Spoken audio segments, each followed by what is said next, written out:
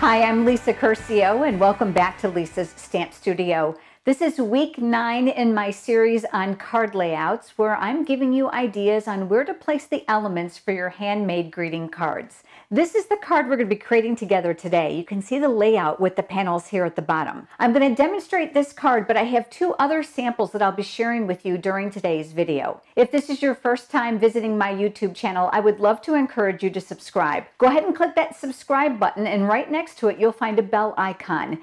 If you click that, you'll receive notifications when I'm live here on YouTube, as well as when I upload a new video.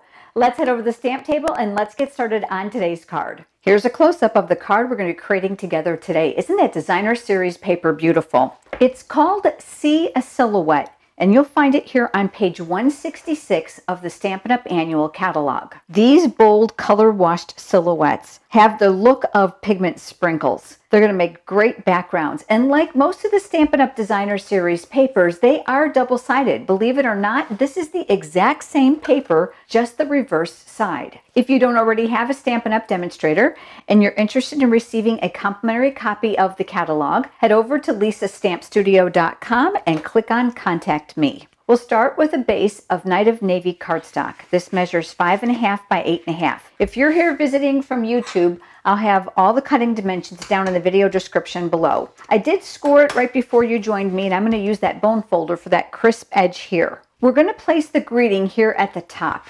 I'm going to go ahead and do my stamping first, because then I'm going to be doing some embossing to texturize the top portion. I'm going to be using the Night of Navy ink. Now this is the beauty of Stampin' Up! Products, is the color coordination. So our ink pads and markers and accessories all coordinate with our cardstock. I'm going to ink up the image that says Set Sail in the Direction of Your Dreams. I thought that went beautifully with that designer series paper, and that's from the Sailing Home stamp set.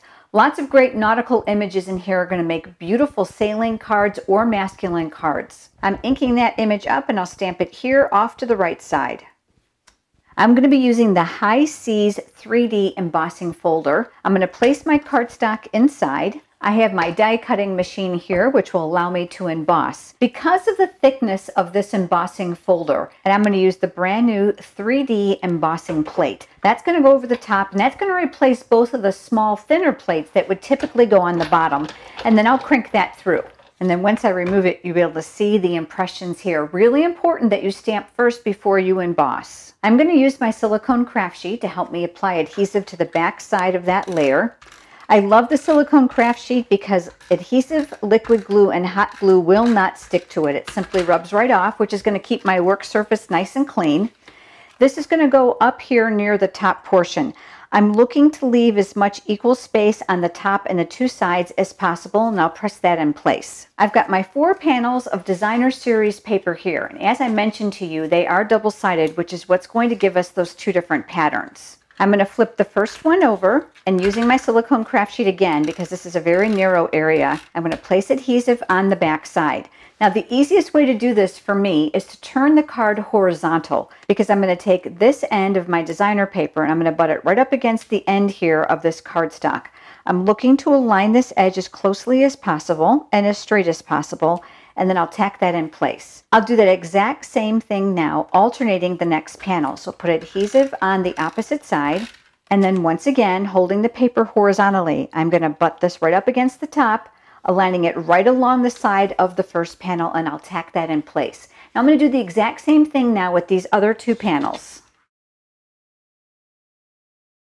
To finish off my card, I'm going to use the Sail Away trinkets. There are both ship wheels and anchors inside. They're nice and thin, so they won't add any additional postage to your card. And I found the easiest way to attach them for me is with glue dots. So I'm going to pick up my anchor. I'm going to press it here on one side and another glue dot on the other side. And then I'm going to tack that here off to the bottom left side of my greeting. Very, very simple. But I've got 2 other cards for you using this exact same card layout. This one uses the stamp set called To a Wild Rose for the greeting, and you're going to see that I use the designer series paper in the Grapefruit Grove color. This time I cut my card the long way so that I could wrap the white flax ribbon around it. My last sample is stamped with the words called Here's a Card. Now I don't know if you can tell or not, but half of the greeting is stamped in one color and the other half in another color to be reminiscent of the two papers here. Now these foil papers are beautiful, aren't they? I want to take a second and show you how I did this. I've got my birthday greeting here, pretty peacock ink, and I also have blueberry bushel. When you do this half and half type stamping, which is what I'm calling this, you're going to want to start with the lightest color first. In this case, it's going to be the pretty peacock. And I'm just going to tap my stamp on here so I've got half of it inked. I'm going to switch over now to the other half and I'll tap.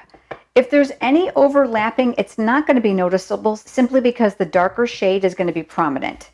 And there we go. We have the two-tone stamping. Isn't that fun? Keep in mind that if you're going to use two light colored ink pads, you're going to want to be careful so that you don't muddy the two colors together. This works great with darker shades. I would love to know which of these three cards is your favorite. Leave me a comment below. And if you've enjoyed today's video, please give it a thumbs up here on YouTube. Thank you so much for joining me, and I look forward to seeing you next time. Have a great day.